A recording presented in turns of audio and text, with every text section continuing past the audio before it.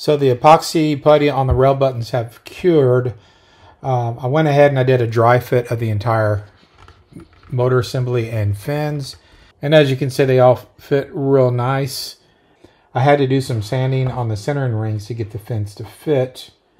But you can see that everything is in there nice. So it's a good dry fit, so we can actually start gluing. So now we're going to install the motor mount assembly that we've done so far into the bottom of the rocket. And the way we're going to do that is we're going to put a bead of glue around the bottom edge, and I'm going to keep it out of the fin slots because we're going to use our fins as an alignment, and we don't want the fins to glue in there.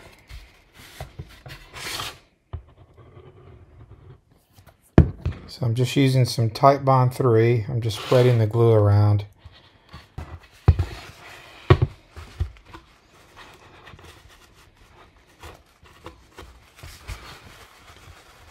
I'm clearing out the glue from that got into the fin slots. So now we'll put the engine mount in.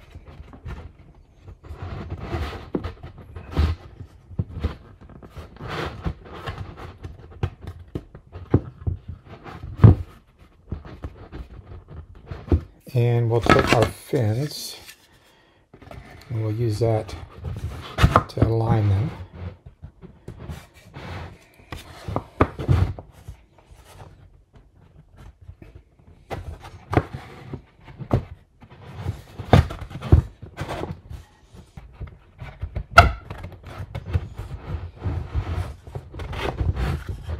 So I'm pushing the mount down against the fins. That way it'll be lined up all the way around the base.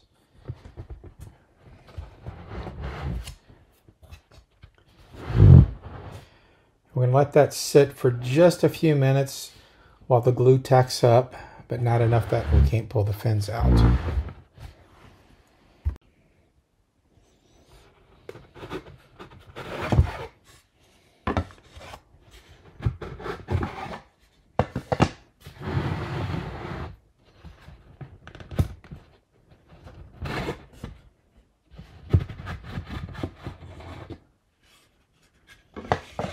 So the glue on the aft centering ring is now dry, and the next step is to tack in our fins with super glue. And what we're going to do is we're going to put super glue on the root edge and then on this back edge only. This will be going up against the motor tube, and this part of the plywood will be going up against the aft centering ring. To use this, you want a thick wood glue, so I'm using some Tight Bond CA 4 wood, and it's a pretty thick glue to start with. I'm also going to be using some Instabond accelerator. I'm going to spray that into the tube where the contact points are, so the glue will cure faster.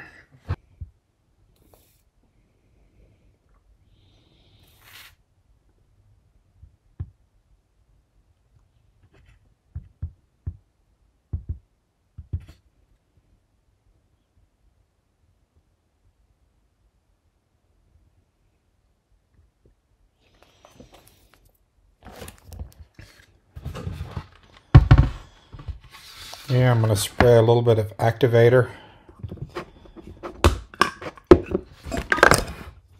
where I'm putting this fin.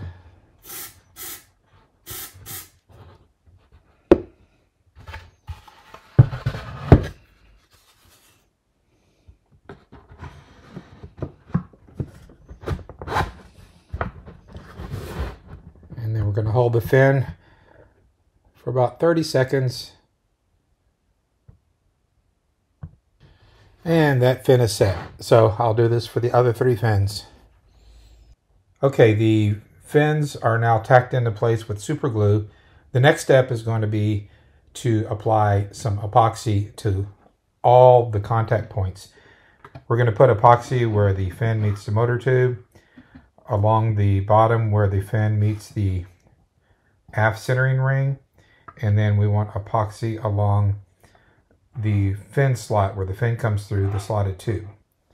So for this, I'm going to be using a combination of 15-minute epoxy and some rocket epoxy. I want to use the 15-minute epoxy where the fin meets the body tube because there is slight gaps on that, and I want that epoxy to be able to seep in through those gaps and seal it up.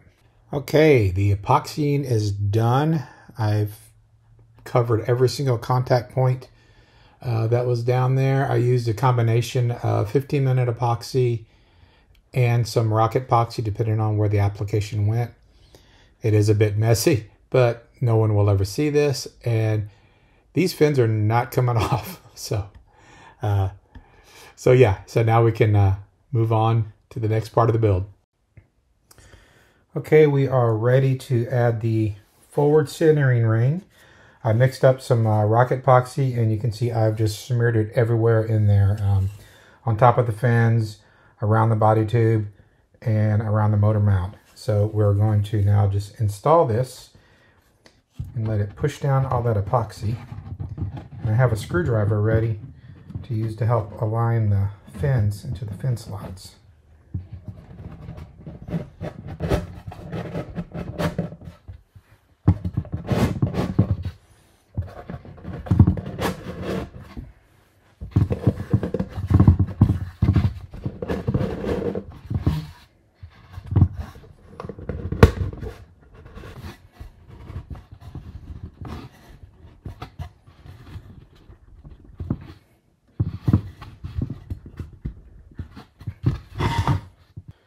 Okay, that took a little bit of doing, but the forward centering ring is now installed.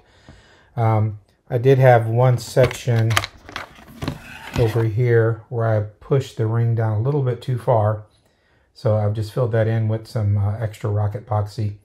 It'll be fine once all that hardens up. So the next thing I'm going to do is I'm going to put a fillet around the top here and then around the body tube, and then we're going to let that cure for quite a bit. Okay, it looks messy, but that entire centering ring has got a nice fillet around it with rocket epoxy. I also put a fillet around the motor tube as well. So this is going to be very strong once it cures. So while we're waiting for that, we can actually start on the nose cone.